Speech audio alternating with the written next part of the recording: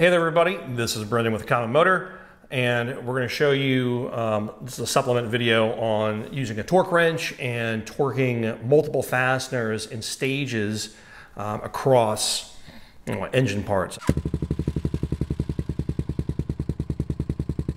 In this example we have our shop CB350 here, and we're going to torque down the what would be the head studs or the head nuts here that hold the cylinder head together here, and we have 8 nuts here, and they're all loose, and they have to be not only torqued in a specific sequence or order, but they also have to be hitting a certain value. But we don't hit that value right away. We kind of stair step our way up to the value that we're going to get to. Now, based on our Honda service manual here, which we have, the final torque value is going to be 13.2 foot-pounds. Now, because our torque value is 13.2, which is what we're going to try to get to, our 3/8 drive torque wrench that we've used in the past is going to be too big of a wrench because its lowest value is 15 foot-pounds. Thus, we have to use a smaller torque wrench. And this is an inch-pound torque wrench. And we're going to convert inch-pounds to foot-pounds, or actually vice versa, foot-pounds to inch-pounds, by multiplying them by 12. 12 inch-pounds equals 1 foot-pound. So in this case, 13.2 foot-pounds will equal just over 158 inch-pounds. So that's going to be our target goal. And the smaller wrench goes up to 200 inch-pounds. So this is what we'll use for the torque value.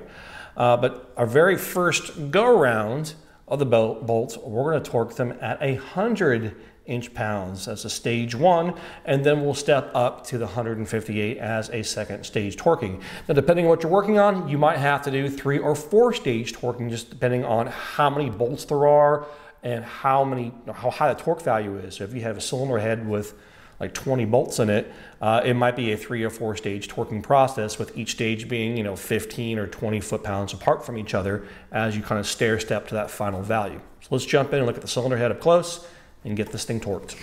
So we have our cylinder head here, and let's talk about the torque sequence.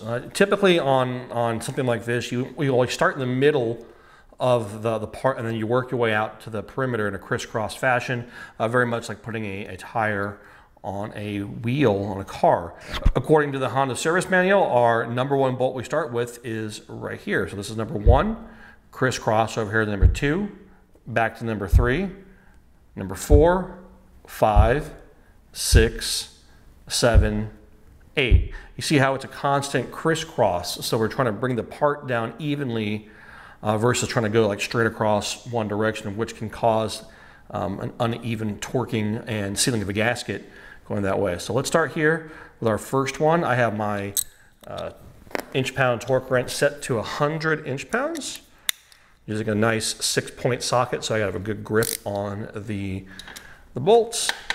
Let me get in here and let's get a torque. Let's see the wrench click. All right, 100 there.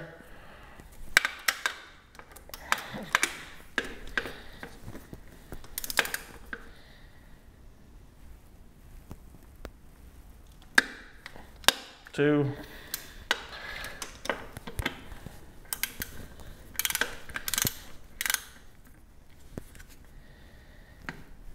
3.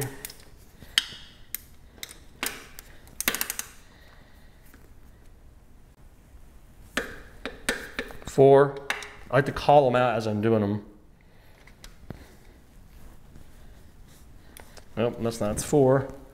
Where's 5? 5 is back here. My bad. 5 is right here.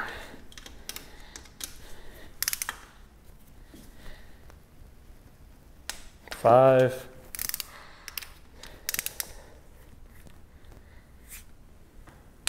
6.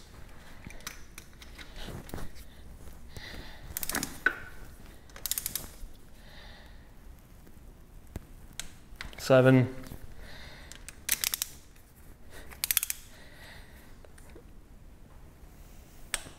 8. All right, stage 1 complete. Let's bump the wrench up. I'm going to go to the 158 now, and that'll be our second stage. Come on. 3. All right, that is 160. That is 158 right there. All right, same sequence, starting here with number 1 again. Nice and smooth.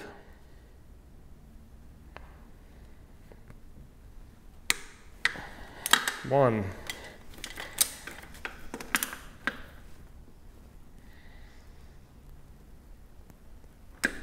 Two.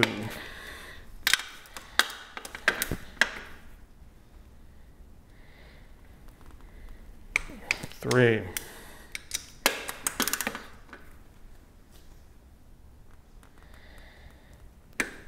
Four.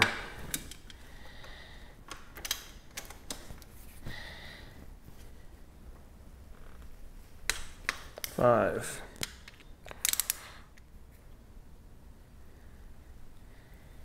Six.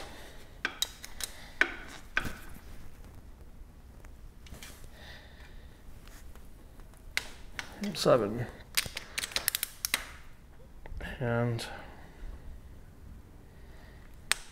8, right there. Okay, not quite quits yet. I'm gonna go back around one more time to make sure that there isn't a little bit of slack left in the bolts. Because sometimes as you do the torque, part flexes and changes just a bit.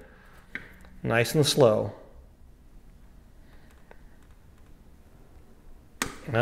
Just a hair more it went, not too much. That's usually the case, it's just a hair more. 2.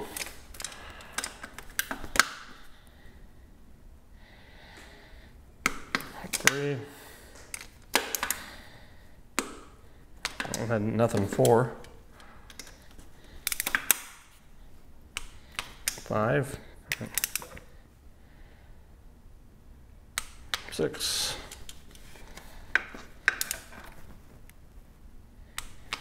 7. And 8. That's it. Okay. That would officially be finished torquing again. Now, on an engine like this, you might, after you run it for a couple hundred miles, come back and check it, see if anything's moved. Sometimes they need a little retorque because everything's aluminum and there's a lot of expansion and contraction with heat cycling. But that's just a quick, overview of something that's a critical torque fastening with multiple fasteners and how you do it in a sequence and in stages so you get the even torque application on the part.